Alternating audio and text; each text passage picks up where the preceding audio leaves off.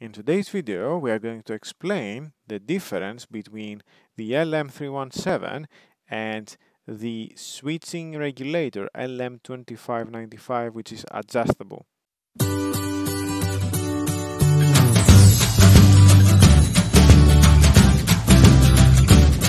Hello guys, welcome to another episode at Agile Electronics World, and today we are going to discuss the linear voltage regulator LM317 with the LM2595 adjustable switching regulator. Actually, what's the difference of the linear and of the switching regulator?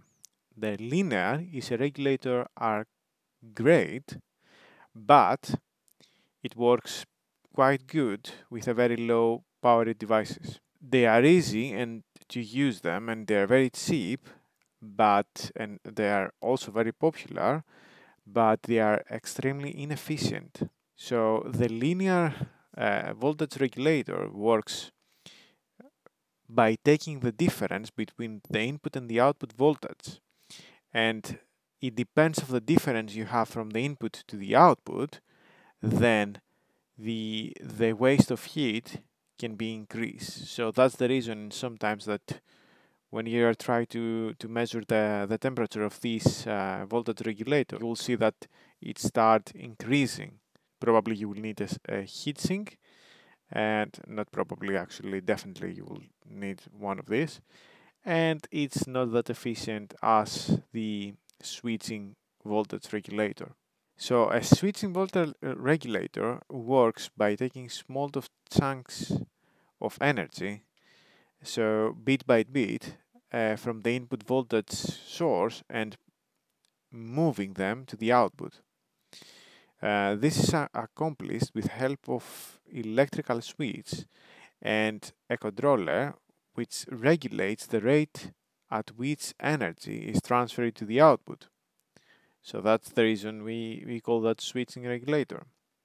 So the energy losses involved in moving chunks of energy around in this way are very small, and the result is that the switching regulator can typically have 85% of efficiency, which is very important, and we need to have more efficiency. So practically it's a good way to start understanding how you can manage your voltage regulator with the linear, and then you can move on into a better application, if you want to make a better application, to the switching voltage regulator.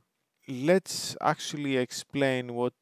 So as you can see here, the voltage regulator, linear voltage regulator, has 3 pins, and on the other hand, the switching voltage regulator has 5 pins.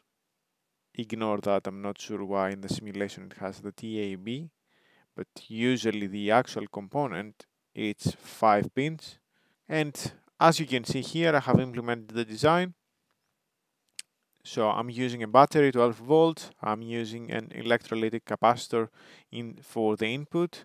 This capacitor, it should be between let's say 100 to 200 microfarad. Similarly, we have the output electrolytic capacitor, again around 100 microfarad. You should be okay. So you can see also the formula here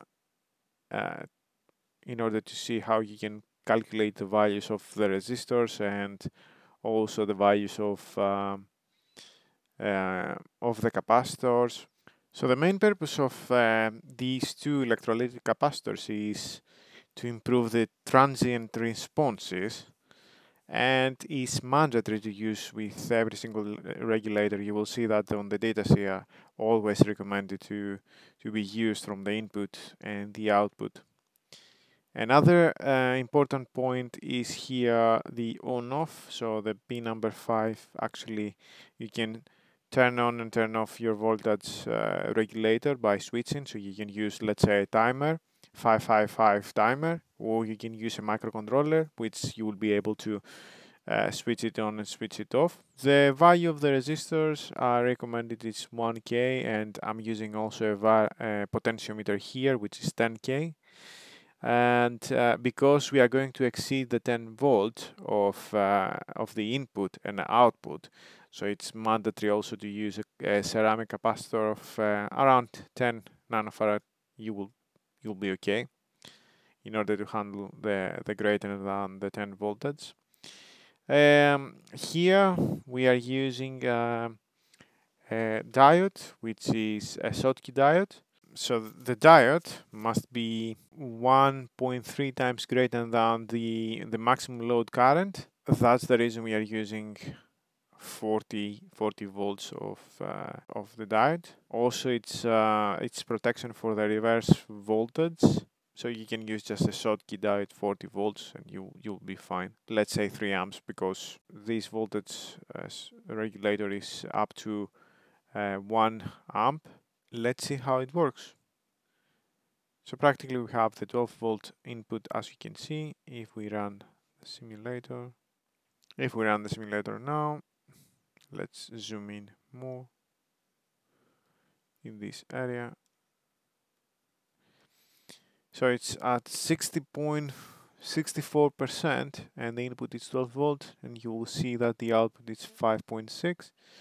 And once we are increasing the value of the resistance, you will see that it goes further down, and at 100% we should reach 1.25 volts approximately. Yeah, it's a simulation.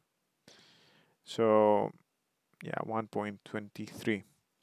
And if you go on the maximum, actually at 0, you will see that the max voltage, it will be 11.9. So we have some losses around 0.9 volt in the reality. And we are able to turn on the lamp. Pretty much that was it for today. I hope you enjoyed and you learned something today. And I will see you in the next episode.